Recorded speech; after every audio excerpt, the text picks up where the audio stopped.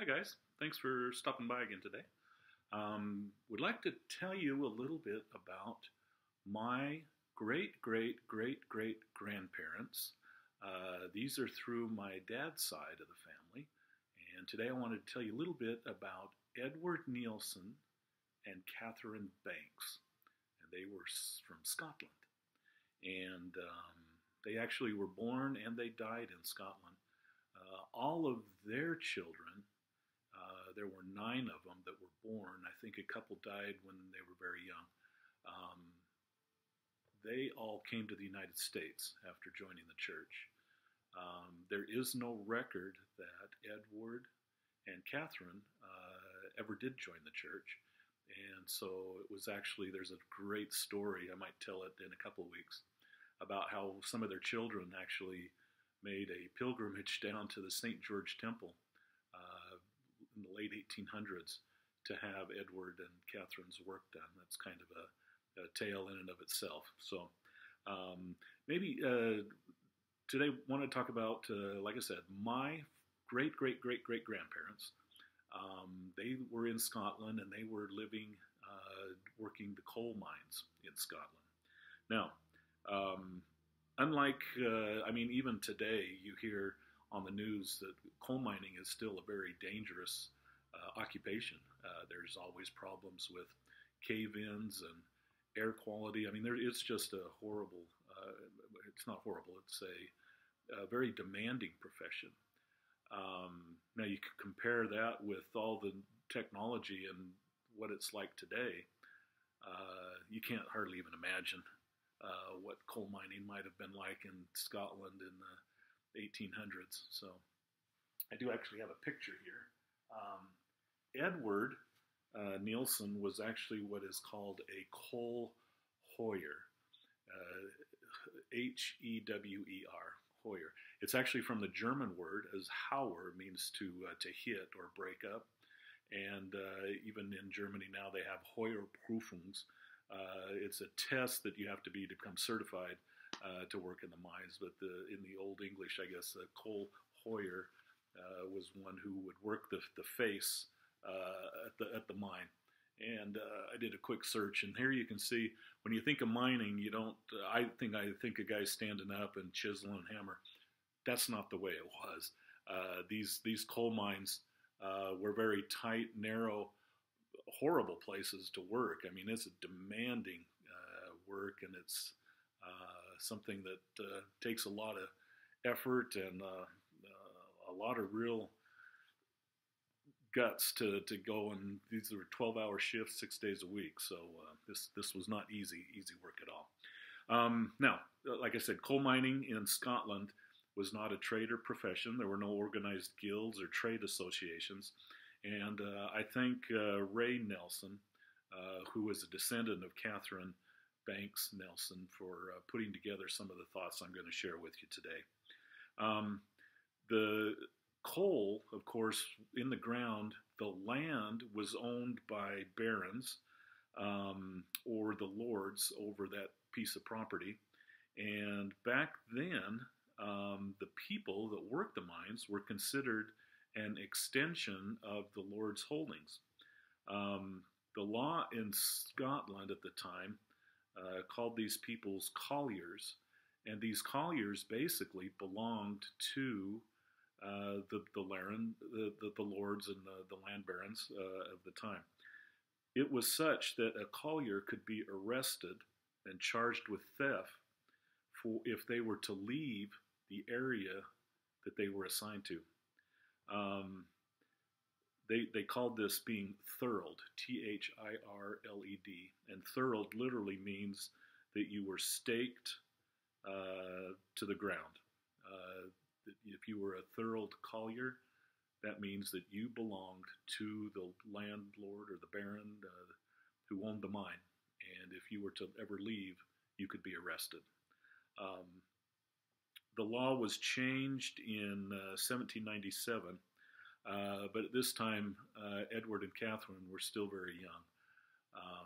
And so they grew up in that type of an environment and atmosphere, and things just like here when civil rights came about, there's still time it takes to get things worked out.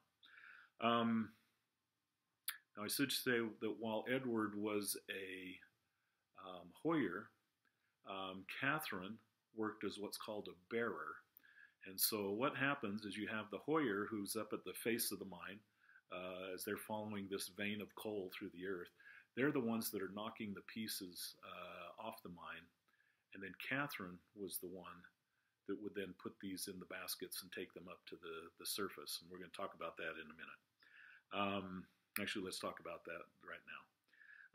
Edward, like I said, would remove the coal pieces from the mine, and they worked in teams. So every Hoyer had a bearer, and most of the bearers at the time were women. The bearer's job was to hold the coal pieces from the coal face, where they were chipping away the coal in the seam of that, and take it to the surface.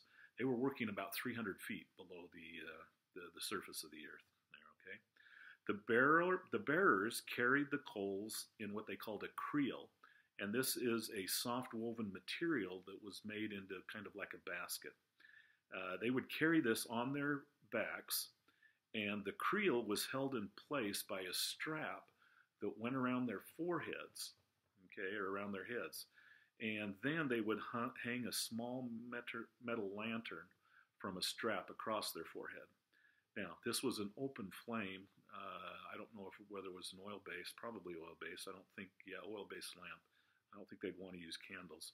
And that's the only light they had there. Great-great-great-grandmother Catherine would then carry each creel. They would weigh probably no more than 180 pounds, but the lightest ones, they said, would be about 100 pounds of coal. And they would take that through the mine and then up the scaling ladders, okay, to get them from one level to another until they could get out of the mine. Now, you have to remember that in Scotland, they have a problem with groundwater. And so sometimes they would be moving in knee-deep water and very low ceilings. I mean, these are some pretty frightening conditions that they would deal with. Like I said, the mines at that time were about 300 feet below the surface. And depending on the depth that they were working at, or how far it was to the face of the coal mine, it said Catherine would make anywhere between 6 and 10 trips a day with 100 to 180 pounds on her back, going up those, I got to believe they were pretty rickety ladders. There was no OSHA back then for safety standards.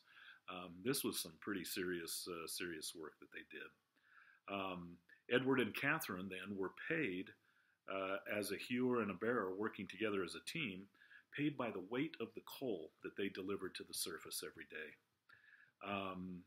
The Nilsons' other children would babysit the others, so that the siblings basically would tend themselves at the entrance to the mine, where Catherine could then check on them periodically as she made her trips back and forth into the mine and back out. At age 7, children were expected to help out by sizing the coal as it was brought to the mine, and at age 12, they would begin working in the pits as both bearers and helpers. In the early teen years, that's when they would become, at least for the men, you could become a Hoyer at that time. They typically, it was a 12-hour day, 6 days a week. They were not educated, and most of them could not read. So these were very, very harsh conditions. But it says they were not a dismal people. They were fiercely proud of their status as colliers, and lived together in very tight-knit communities, usually right around the entrance to the coal mines. It says they were frugal beyond imagination. As you can imagine, there's not a lot else to do. I got to believe on that one day that they had off, probably Sunday school was looking like a pretty good option to get out of the mines.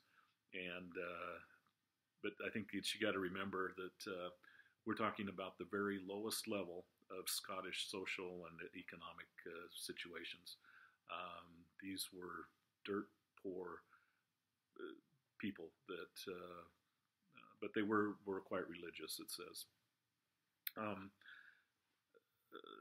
course, things got bad. There was a great story I read in, I think it's under Edward's entry into Family Search, about how the Lord of Abercombe, I think it's Lord of Abercombe, who had bought a steam-powered pump to remove groundwater from the coal mine. There was actually a flood and everything was destroyed, and so things were pretty tight for a while, and they ended up kind of moving around. Catherine and Edward's children joined the church in 1847, it says, and they were actually heard missionaries preaching at a street side. So they had just stood on a street corner, where a couple missionaries preaching the gospel. Word spread quickly among the Nelson family, and they were all baptized. However, there is no record that Edward or Catherine ever joined the church, and they're not even sure on the exact dates of their death. I think at one place, we do know that Catherine did die first, because Edward remarried a lady by the name of Margaret O'Neill.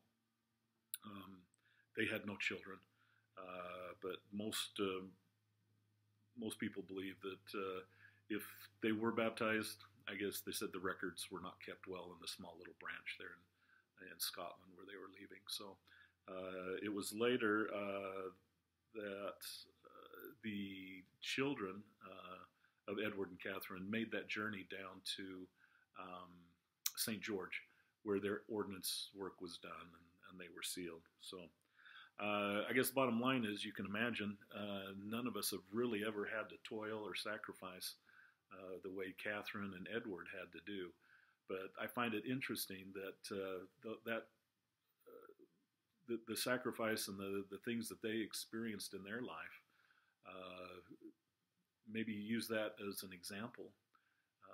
When you're facing hard times, know that you've come from a line of people that have toiled very hard in their lives and have dealt with great challenges. And if you can take any consolation and hope in knowing that, well, your ancestors got through it, maybe you can too. Thanks again for stopping by. We'll see you again next week. Take care. Bye-bye.